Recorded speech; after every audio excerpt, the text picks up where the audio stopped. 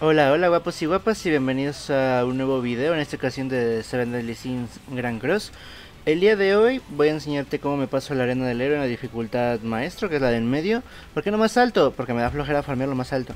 O sea, en lo que viene siendo la arena del héroe siempre les he dicho, no importa la dificultad, farmear la que puedas, ¿ok? Porque al final del día son monedas o recursos que uno necesita. El día de hoy, primero, si escuchas un ruidito raro de fondo es mi ventilador. Hace un montón de calor y disculpen la molestia, pero yo implosiono de calor. Segundo, vamos a probar lo que viene siendo Escatruco, el nuevo en este modo. A ver, también te aviso que en este modo le inflan las estadísticas para que parezca que funciona mejor de lo que es. No es mal bichito, pero no se le compara al LR en mi opinión. Ok, ese es el equipo que voy a estar manejando el día de hoy, ok. Lo que vienen siendo los bichos, te enseño cómo van equipados. Y lo que vienen siendo si tienen skins o no. Ok, vía defensa. Este también va vía defensa. Le voy a poner esto, ataque daño crítico, para que acabemos más rápido con ella. Defensa triple. Ataque daño crítico, el Escanor. Ok, en lo que viene siendo la cuestión de las skins. Ok, para que lo tengas en consideración. Escanor no tiene nada, porque pues ahí la cuestan varo, ¿va? Lo que viene siendo el Arturo tiene 555. Esta ya no se la compré, pero debería canjeársela por esta, por cuestión de estadísticas, pero bueno. Roxy sí va full, pero no están maxeadas en absoluto. Y si bien regresamos rápidamente con Arturo. Listo. Vamos al siguiente, vamos al Naofumi, él sí tiene skins, pero porque un seguidor muy guapo llamado Rimurin me las financió, muchas gracias. El Naofumi también tiene todas las skins, pero no están subidas todavía. Y Escanor, pues bueno, nada de nada.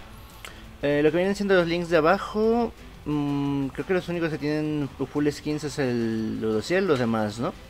Y acaban todos vida defensa, menos este ataque crítico, el Celdris. Ok, no llevo ningún set de cartas en particular, solo el que nos da más vida en general. Ok, vamos a la batalla. Obviamente hay que hacer un corte. Ok, guapos y guapas. Estamos en una épica batalla aquí con Escatruco. Ok, primero, con este equipo se juega de una forma en particular. Ok, ¿cómo así? Sí. Lo primero que hacemos el primer turno es tanquear con el Naofumi. Y vamos a probar las habilidades de Escanor en esta ocasión, para que focusen el daño en el Naofumi.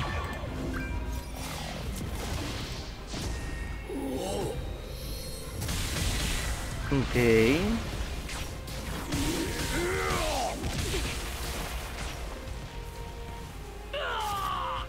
Ok, dos menos, no pasa nada. El problema creo que es la Gelda. Se me olvidó que existía y no la focusé. Eso puede ser un problema. Pero ahorita lo averiguaremos. Ok, no pega tanto como uno quisiese. Al Naofumi por ratitos le hace paciencia. Tremendo. Ok, vamos a darle más tanqueo al team. Movemos esto para el Arturo. Y vamos a ver si podemos bajarnos a la Gelda con la Roxy.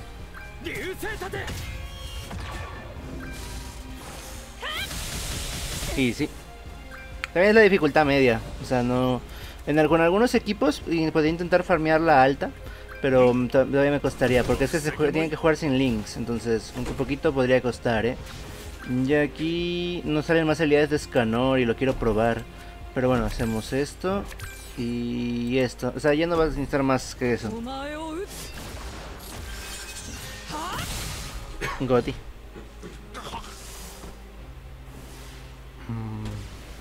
Ok. Bueno, va a ser un pequeño corte entre lo que viene siendo batalla y batalla para que no esté tan un tiempo la demora. Ahorita nos vemos. Ok, aquí estamos de vuelta. Y obviamente empezamos primero. Ok, el problema más grande aquí es este Meliodas. Y afortunadamente tiene el link de Zariel. Entonces nos ahorramos ese problema ahorita. El Monspi tiene reliquia. Oye, interesante cuando menos. Viene la ulti. Ah, digo ulti, digo esto, el ataque en área. Ah, no, pues esto va a ser facilita,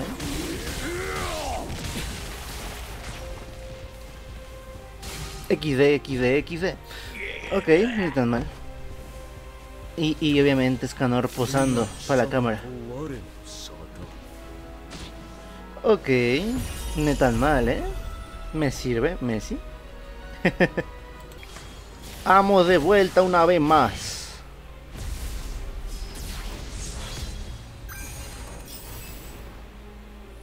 Ok, hacemos esto, golpeamos en área. Y aquí el problema principal es primero el King, porque si nos desintegra, si se mete en desventaja nos va a desintegrar en teoría. Vamos a ver Escanor cuánto pega. Ok, me sirve. Y aquí eliminaría otro. Oh. Ah, no, pues no. Ah, sí, pero revivía, que yo sepa. Ok, ni tan mal.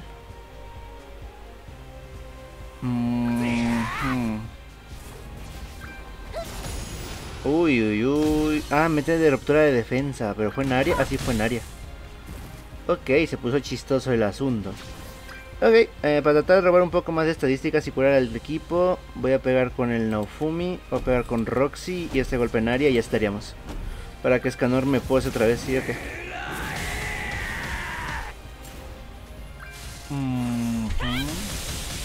Ok, está aguantando el Gloxinia, pero en teoría tendría que explotarla ahorita. Por poquito y venzo a lo que viene siendo la de Lane. Ok, ni tan mal.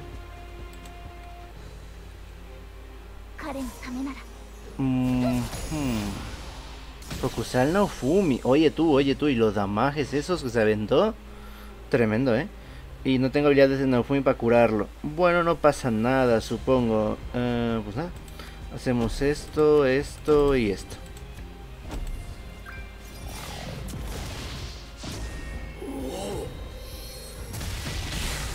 Oye, ¿cómo que me falló 2 criteos? No, hombre, qué tristeza tú. Bueno, ahí nos vemos. Ok, esa es la penúltima batalla de lo que viene siendo esa segunda torre. Si bien digo segunda, empecé con la segunda, ya falta la primera y la tercera. Era más que nada para empezar con el equipo de Escanor. ¿Hay una importancia en el orden de equipos? Probablemente sí, pero yo siempre uso primero equipo demonios y segundo equipo humanos y tercero desconocidos. Ok, así que bueno, vamos a usar este golpe aquí y seguimos con la misma técnica para ver los damajes de Skatruko. Este es... Ah, no, pensé que era Nanashi, pero no, es el Shin, este. ¡Ah! Pobrecito, pobrecito equipo de catástrofes, cómo se nota que está pochísimo a día de hoy. Ok, ese es el último de la torre de humanos. Entonces, bueno. Digo torre de humanos, pero es porque yo llevo humanos, no por otra cosa. Ok, esto se nos puede poner re especial, Vamos a hacer el golpe en área igual.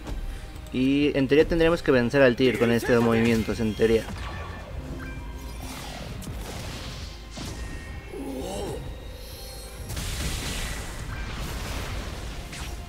O puede que no.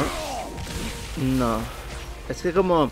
Es que es la bronca. Los que tienen capeo de daño, ellos tienen capeo de daño por la Diane. Pero los que tienen capeo de daño, como le bajan la vida máxima con este cosito que mete Escanor, el siguiente golpe pues ya no aplica tanto tampoco. Esa es una única pega que le veo. No son tantos personajes de capeo de daño a día de hoy, pero aún así. Ok, aunque nos bajen cositos no vamos a tener problema ahorita. Vamos a ver si podemos eliminar esta cosa de aquí porque se está poniendo molesta. Lo que tanque el Naofumi, Obviamente hay un capeo de daño y explosión. Listo. Ok, me sirve. Pues bueno, no salieron cartas de Escanor. Tremendo. Paciencia. Paciencia. Ay, qué bonita. Bueno, ya acabamos con esto y ya estamos. Ahí te vas a ver un pequeño corte para el equipo de demonios. Igual te voy a enseñar las builds y las skins.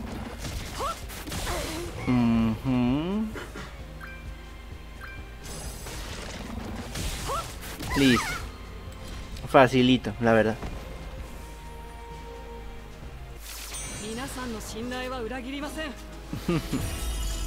Ok, guapos y guapas, lo que tenemos aquí ahora es el equipo de demonios, ¿ok?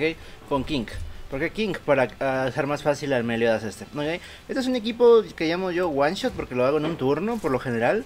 Les enseño rápidamente primero las skins que tienen y que no tienen los bichitos. Ok, y no tiene reliquia este pibe. Aquí, este sí está full skins, pero pues a ver, es el Meliodas, ¿no? Y el Starosa no tiene absolutamente nada, el pobre es cosita fea. Y el King tampoco, ¿ok? Para que lo tengas en cuenta. Ahora, en lo que vienen siendo equipamientos, te enseño cómo van armados. Ataque crítico, mino suyo. Esto es vida defensa, pero para acabar esto más rápido vamos a meter ataque crítico. Y Starosa tiene también que yo recuerde, bueno, es vida defensa, ¿ok? Ahí estamos. Facilito. También no hay ningún set en particular, así que ahí vamos. Ok, empieza lo bueno. Repito, es como una especie de equipo one shot raro. Entonces para que lo tengas en consideración. Primero que hacemos es pegar con King. Lo segundo es con Celdris. En caso de no tener el Celdris LR, que yo lo entiendo, puedes usar al Rey Demonio. Ok, también funciona. Y aquí la ulti del melee. No la ulti, el golpe en área. Pap. Uy, casi me los guanchoteo. Creo que es por el bicho este, el que no pude. Pero en teoría no tendrían que bajarme el escudo de nadie. Aumento de ataque. Ay, no. Mi King. Uy, uy, uy. Oye, se puso serio el equipo, Ok, menos mal tengo esto. Porque no friegues. Esa no me la esperaba, tú. Tremendo. Y bueno, es que también tienen al Gloxini LR. Esa cosa peligrosa.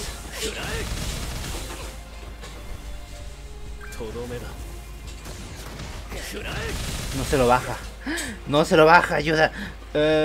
Ok, me voy a quedar sin King. Uy, por poquito.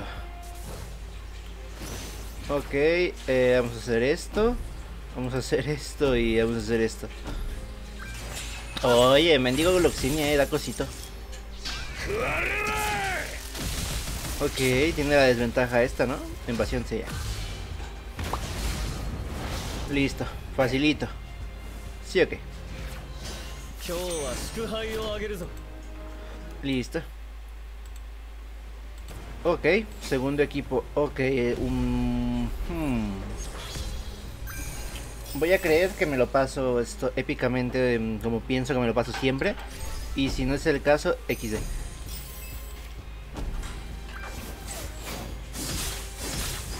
Ok, King hizo bastante más daño aquí, se nota. Ok, ni se diga de este pibe. Y pum, pum. Sí, mira, es lo que te digo, o sea, es por el Gloxini en la batalla anterior, porque si no se lo pasan de una.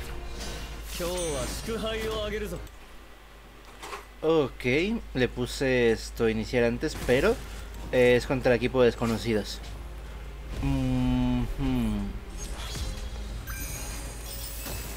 Ok, ok. Igual pegamos con el King, con el Celdris y con el Meliodas. Ok, igual ya que hay un problema. Uy, uy, uy, lo que me están tanqueando. XD. Igual tuve que usar el golpe en potencia aquí. En teoría no tendríamos que morir nadie. En teoría, y si no ya chillo. Exacto. Tir pocho. Ok, pegamos con este para robar un poco de vida para los bichitos. Ya con el melee, y ya estamos. Ok. Listo. Ni tan mal. Sí, ok. Bueno, vamos a la siguiente. Ahorita lo van a ver cuando llega el equipo de desconocidos, pero el equipo que más me flaquea es el de humanos, porque aguanta bien y chambean bien, pero es el que más me tarda. Entonces es como que la sección más larga del video esa. Pero no pasa nada. Aquí golpe en potencia porque todos tienen aguante. Esto y esto. Todos tienen el... Es curioso este equipo, cuando menos. En mi opinión. Ah, no debería aguantar. No deberían aguantar. Exacto. No deberían aguantar.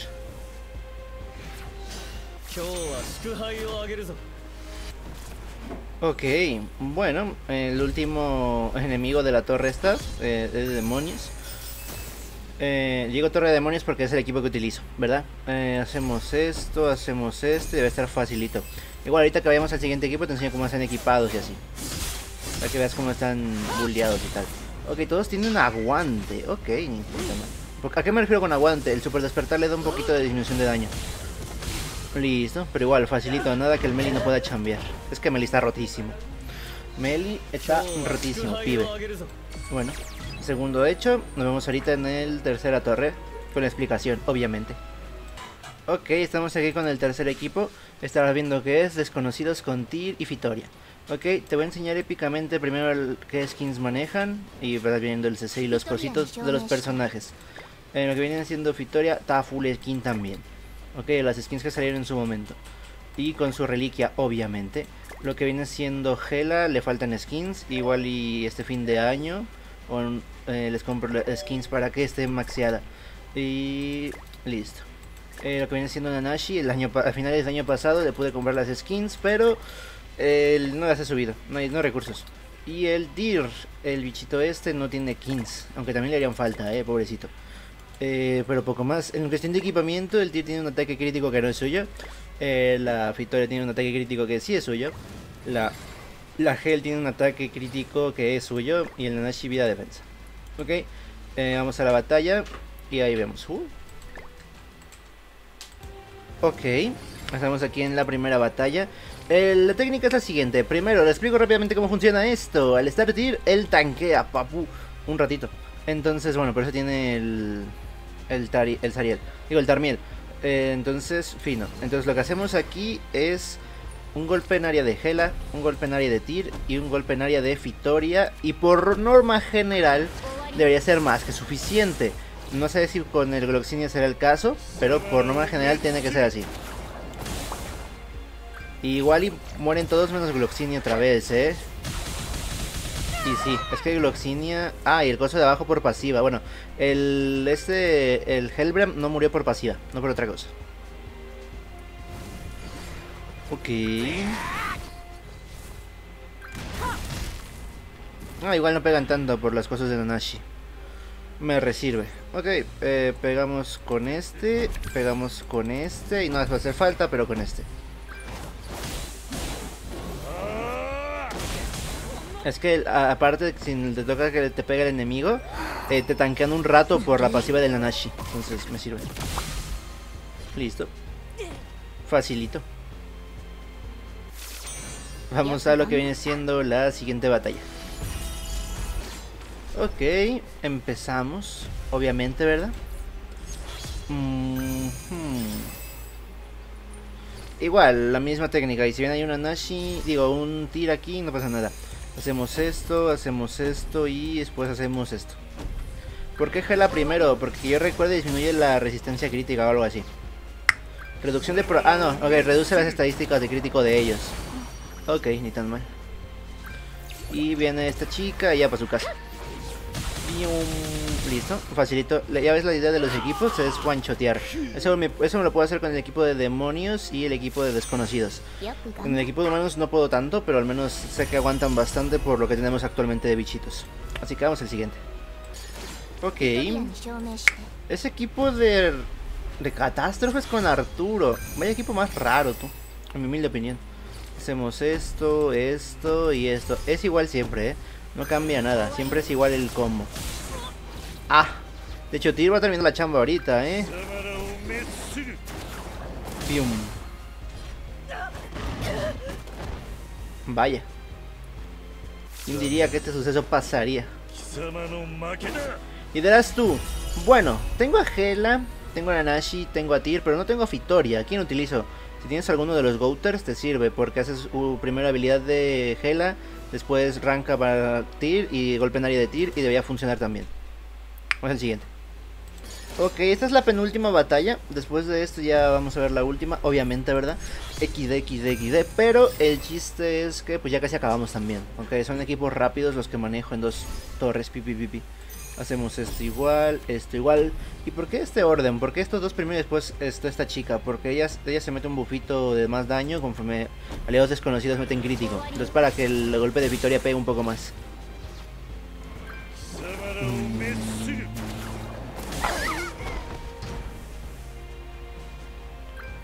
Ah. ¿Y sabe por qué aguanto? Bueno, quién sabe. Pero facilito.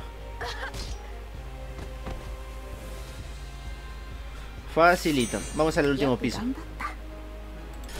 Listo, el último de esta torre desconocida son demonios. Oye, están bonitas las skins del rey demonio y Estarosa. Están bonitas, la verdad. Me llama la atención que este no tenga skin. Ah, no, es cara del modo asalto, ¿no? Ok, listo. No voy a rendir. Ok, pues nada. Tal vez batallemos un poco por la gela, pero los demás deberían implosionar ahorita. Pum. O puede que no. A ver. Ah, sí. Voy a morir 3 de 4. Ah, no, lo 4, mi loco. Bueno, tremendo. Tremendo, la verdad, Yo sé que este es un video un poco largo de 7DS, pero espero al menos que te llame la atención los equipos, que te sirvan si los tienes ahí comiendo polvo y tal, épicamente.